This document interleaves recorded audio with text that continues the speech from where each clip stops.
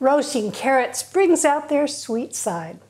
I love to team them with Dukkah, a blend of nuts, seeds, and spices. It's a concoction with Egyptian roots.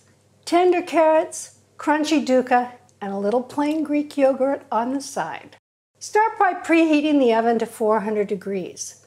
And then on a rimmed baking sheet, you're going to roast the carrots. And I like to use small or medium carrots, and I like to choose them in different colors. They're all tossed with a little olive oil, and I do that right on the rimmed baking sheet, a little kosher salt, and then into that preheated 400-degree oven for about a half an hour. I want them to be tender, and I want them to be beautifully caramelized. About halfway through the roasting, give the pan a shake. And here they are. So the Dukkah. We need some toasted sesame seeds. The recipe calls for 2/3 of a cup of sesame seeds, so I usually do them 1/3 of a cup at a time. Just in a little skillet over medium-high heat, giving it a good shake.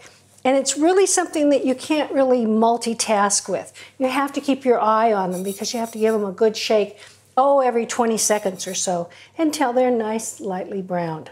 Then cool them. Next, we need to grind the spices. And I use a little inexpensive coffee grinder. And I have one for coffee beans and one that I save for spices. So in goes some coriander seed and some cumin seed. And I want to grind those up.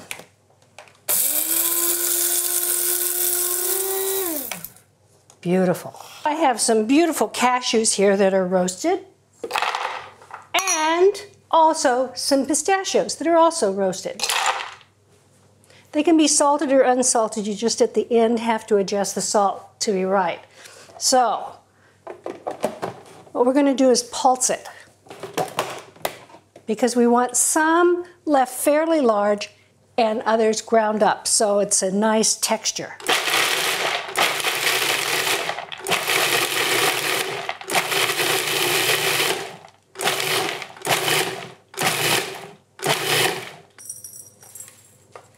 Sesame seeds, my spices. The smell is irresistible. I'm going to give it a little taste. It's so good. Want a little bit of salt. Remembering that the carrots have already been salted. Carrots in place.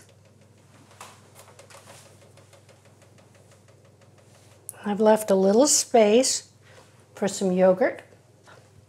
And then the Dukkah.